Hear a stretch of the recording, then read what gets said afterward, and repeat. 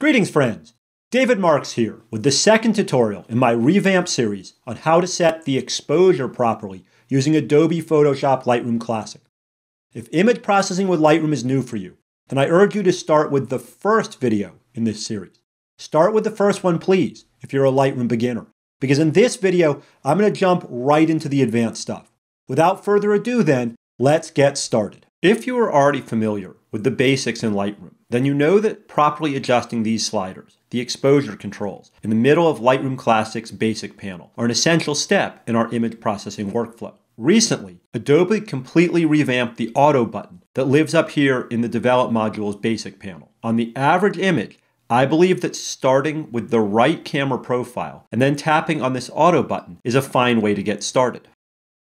When you press Auto, Lightroom uses new machine learning-based algorithms to set all of these luminance sliders for you. By carefully positioning the blacks, whites, shadows, highlights, exposure, and contrast sliders, we can control the overall brightness of our image. On the average image, Auto usually works pretty well, but it doesn't work every time. So today, let's talk about setting these sliders with real precision. The very first thing I'm going to do here may seem unrelated to these exposure sliders, but trust me, because it makes a difference.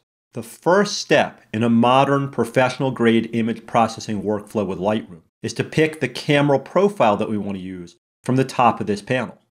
I'm going to go with the Adobe Landscape profile for this one, since Landscape will add more saturation and more contrast into the baseline interpretation of this raw image's data. Those words, more contrast, means that this profile automatically moves some of the darkest tones in this image further out towards inky black, and some of the brightest up towards paper white. It's pretty subtle, but watch what happens to the histogram up here in the top right corner of the screen if I were to select, say, the Adobe Neutral profile instead.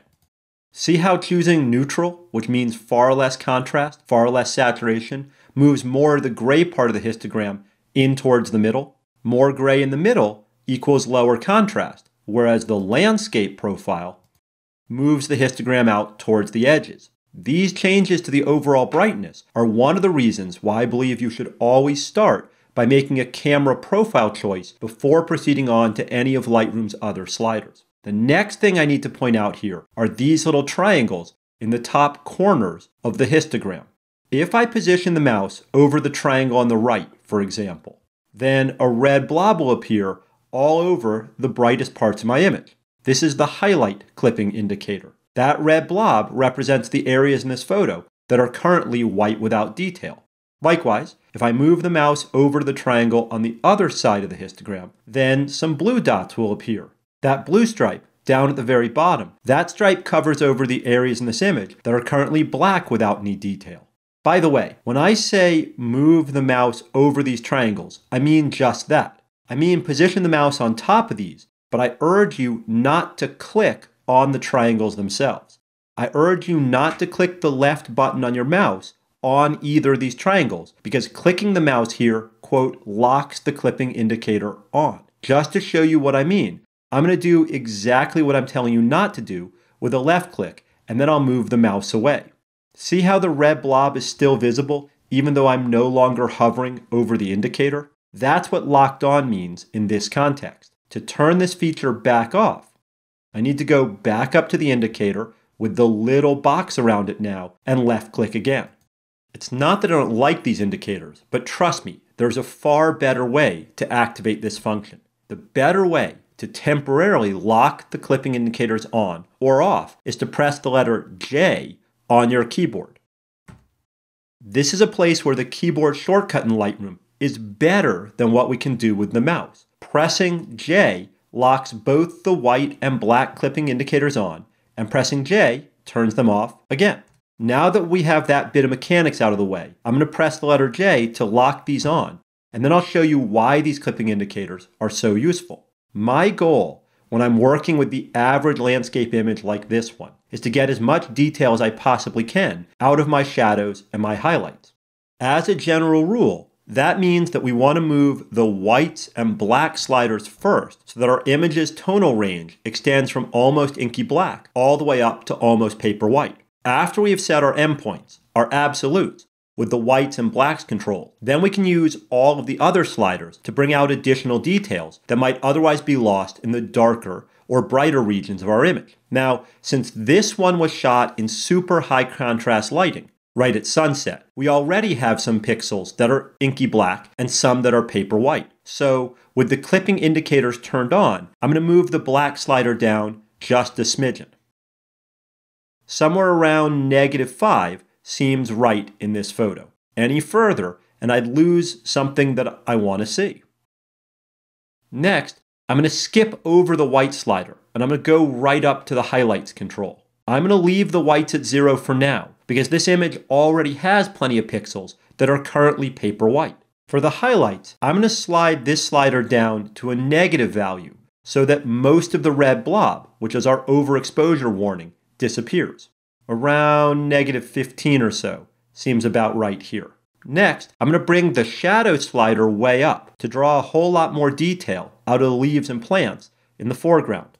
About 60 looks pretty good to me for this one. Now, I'm going to try and milk even more detail out of this image by adjusting the exposure slider up a tiny bit.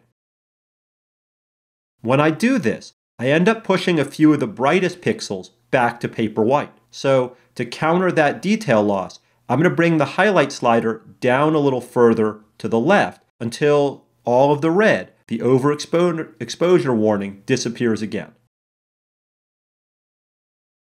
Now do you see why these indicators are so useful? I think that this image looks great now. So I'm going to press the letter J on my keyboard to unlock the clipping indicators. Next, I'm going to press the letter Y on my keyboard so that you can see a complete before and after comparison where my original raw capture is on the left and my tuned up version is on the right. It looks to me like we did great precise work here, and I love how much detail we now have in the dark plants at the bottom and in some of the sky. Well, now that you've seen this method of setting these luminance sliders with precision, let me show you an alternative. This photo is from one of the beautiful lighthouses that my students and I visit each year during my coastal Maine photography workshop. Like the last image, this is a photo where I need to be very careful how I position each of these sliders. To get started, I'm going to choose that Adobe landscape profile again. And next, I'm going to change the white balance here to daylight. I'm going to change it to daylight because I think that the original photo was a little too yellow on my screen. White balance is a whole other topic, and of course it's one that I cover at length in a separate video tutorial. So let's skip that for now. Anyway, now we're ready to set the white and black points for this image. I always begin my exposure adjustments by thinking about the whites and black sliders because they set the absolute ends of our luminance spectrum. I think of these controls like the steel girders that support a skyscraper. If you don't get these right, then the whole image will lack punch or pizzazz. This time though, instead of locking on the clipping indicators, I'm going to hold down the Alt key on my keyboard. PC folks, that's the Alt key for you. And Mac folks, this is the button on your keyboard that's usually 2 over from the spacebar. Depending on what keyboard you're using on a Mac, this one is either labeled Alt or Option. When I hold down the Alt key with my non-mousing hand, and then I begin to drag the black slider, the screen will turn all white. White in this case represents the parts of the image that are currently not inky black. As I slide this slider to the left, eventually some colored dots will appear. Think of these colored dots as early warning indicators. These dots cover over the regions that will soon be inky black. Of course, if I keep moving this slider to the left, then these areas will soon turn completely black too. So in this case, I'm going to set this to about -10 because that's where we start to get our first little black dots. When I let go of the Alt key, you can see that these parts of the image have indeed gotten darker. My goal here is to set the black point using this slider so that only a couple of insignificant areas in the darkest shadows under those sea roses are truly black without detail.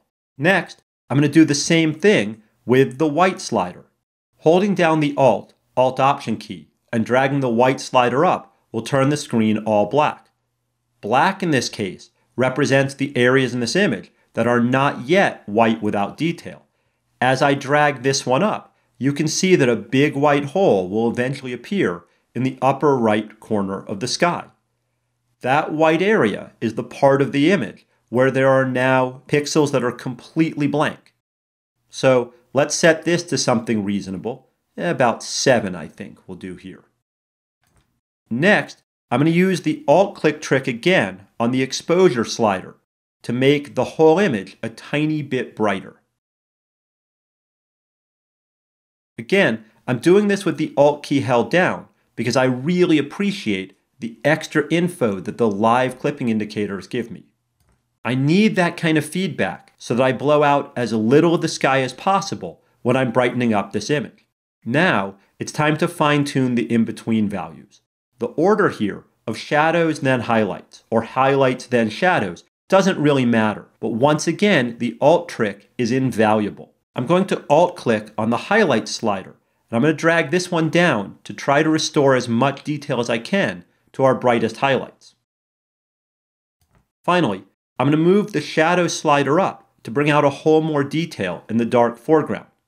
Now, I could use the Alt trick here, but I don't need to because I'm in no danger of blowing anything out or blocking anything up with this control as long as I move it in a positive direction. Now, we have a good-looking image. You can see the complete before and after.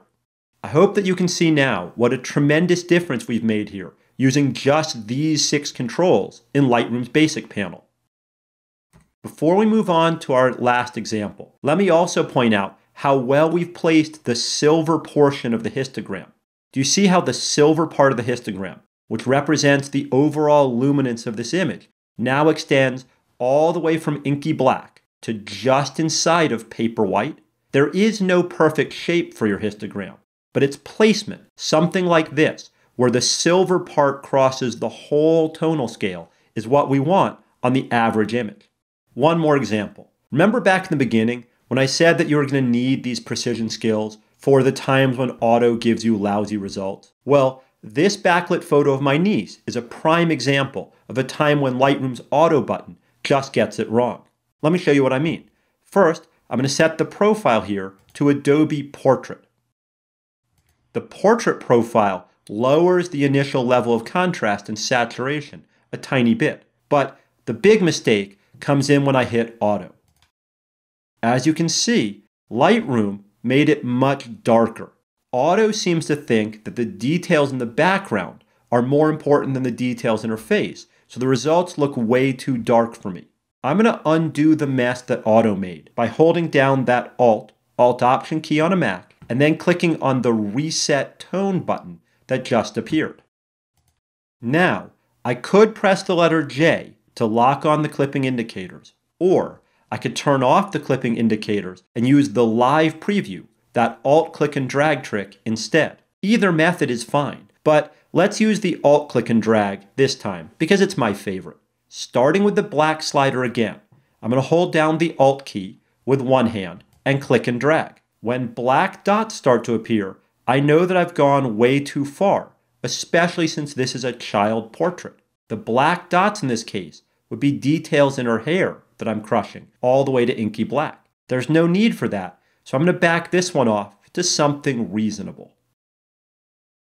Next, I'm going to Alt-click on the white slider. Before I start to move this one, you can see that there's already a large part of this image that is paper white. In a backlit scene like this, pushing the white slider brighter will not help me at all. If anything, I might move the whites down. I might drag this slider to the left to try to recover a little bit of fringe detail from the brighter regions. Now, in a scene like this, it's always tempting to move the white slider way down, but doing so usually creates results that look unnatural. So I'm going to leave this one at about -35. Next, I'm going to Alt-click on the exposure slider to make the overall image a decimal brighter. Now, let's see how much highlight info we can get back. That highlight slider is amazing. And finally, I'm going to boost up the shadows a bit to bring more light into the dark regions of her face and her hair. This looks good to me. To see a complete before and after, I'm going to tap on the backslash key on my keyboard. That was my original capture. And this is where we are now that I've carefully brightened up the whole image. Before, after. Let me show you one more comparison real quick. To do this, I'm going to press the letter Y, but I've set things up so that the results on the left are what Auto gave us, and what's on the right is the image that I've sculpted myself. To me, there's no comparison here. Lightroom's Auto command missed the mark, and it created an image where our subject, my niece's adorable face, is way too dark. Well, there you go. Now, not every image is going to require the use of the alt-click trick or the clipping indicators. Not every photo needs such editing precision, but when it really matters, now you know what to do. I hope that you found this deep dive into setting the exposure helpful. Thanks for watching, and I'll see you in our next tutorial.